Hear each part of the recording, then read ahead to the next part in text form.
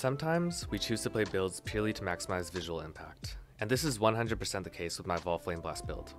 I'm using, or to some, abusing the Triumvirate Authority ring to get infinite Vaal Flameblasts. If you don't already know why this ring is so broken, I've attached a link to my prior video explaining how I'm leveraging it, and another by Tuna going into his usage of it.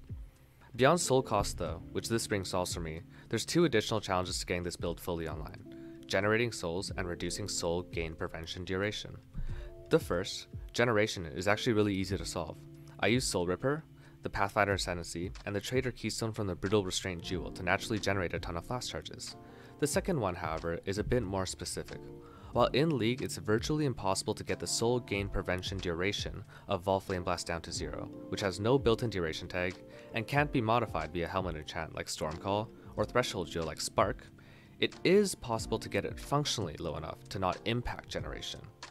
So what I mean is this: because I have nearly no cast speed, the initial tick of my Flameblast doesn't actually hit enemies until roughly half a second into the cast.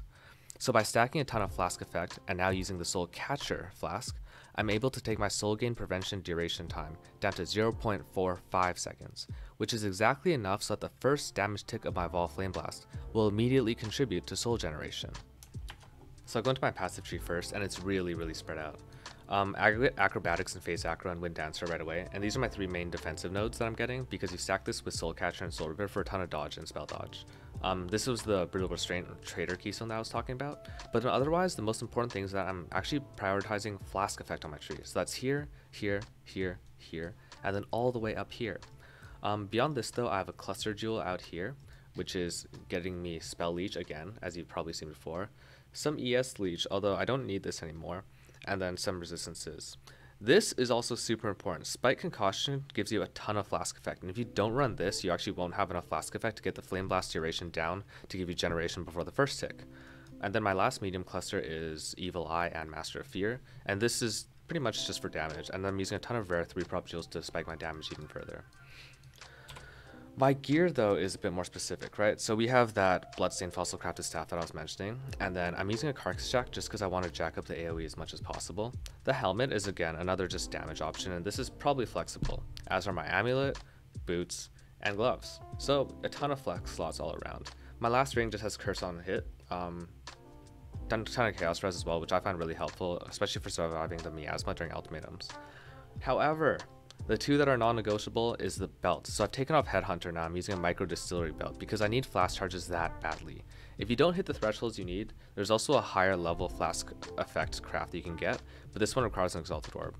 And then I have a Triumvirate Authority ring, which I can actually snapshot with another one, which I'm using Gifts of Above.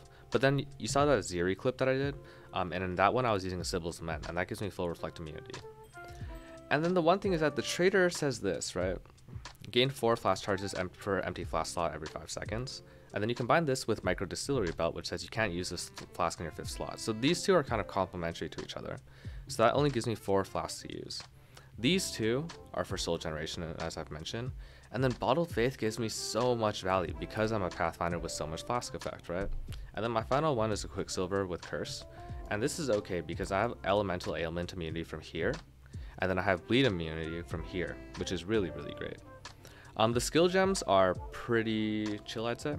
I have a 6-link Flameblast with Trinity, Awakened Ellie Focus, Awakened Added Lightning, which enables in Trinity, Awakened AoE, and this is just again for AoE, and then Elemental Penetration because I'm using 2 types of damage. And then in my chest, I'm using a Wave of Conviction setup with Combustion, Arcanist Brand, Life Tap because I cannot gain any mana, and Culling Strike, so then a Utility 5-link here. And then on my bottom here, I'm using Herald of Ash with Zealotry, and I'm not sure I need this Enlighten at all, but I figure I would just level it. And then finally in my boots, I'm running Immortal Call with Cast and Damage Taken, and then an Anomalous Flame Dash with Life Tap, again, because I have no mana to use whatsoever. And I think if I was to add things to my gem slots, I'd probably throw in something like a Power Charge on Crit over here, and then I'd throw in another aura like Precision over here, and that'd probably sum up all of the gems that I'm using. Challenge. You finally caught my attention. Where is he? Die.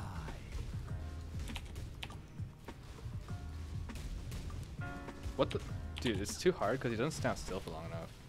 Die. He phased, right? Are you serious right now? He doesn't stand still.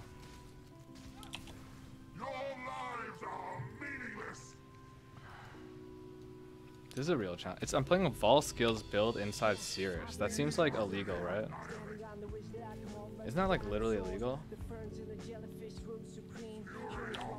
Oh god, I don't like that.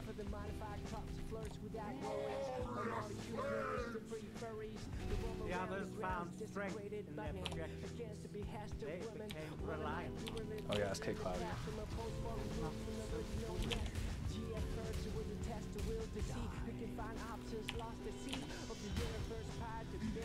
Oh yeah.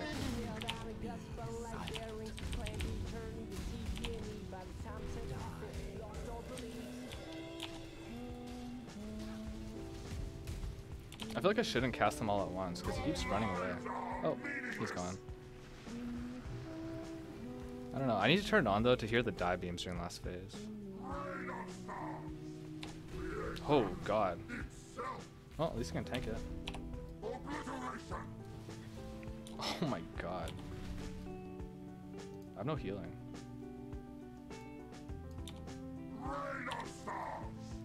Life really interesting enough to warrant all this pain.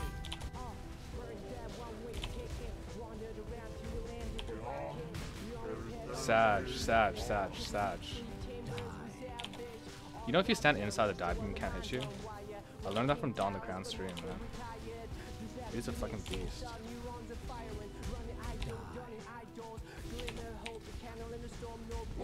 Alright, so it's Sirus viable. Vaal Flameblast Sirus.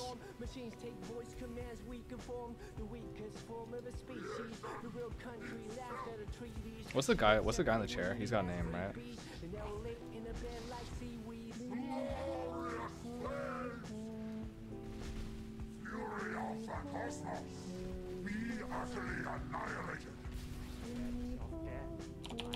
Shit, I forgot to flask. John. I don't think he's called John, dude.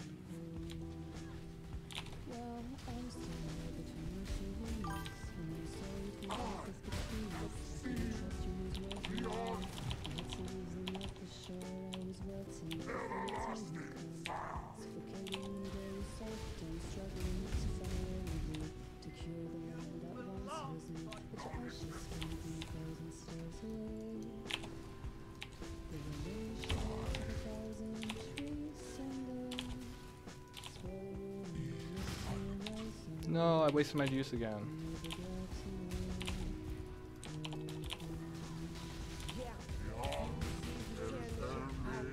Wasted it again.